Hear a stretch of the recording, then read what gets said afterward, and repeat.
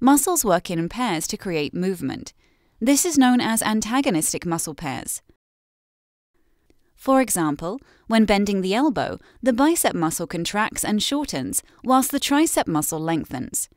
In this case, the bicep is called the agonist and is the main muscle or prime mover doing the work, whilst the triceps is the antagonist, relaxing and lengthening.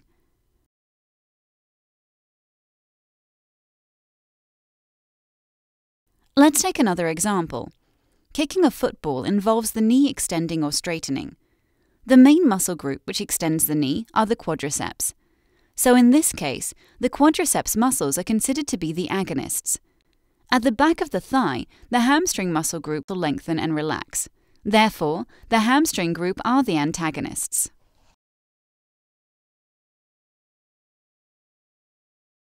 For more information or to test yourself with our interactive quizzes, visit teachpe.com.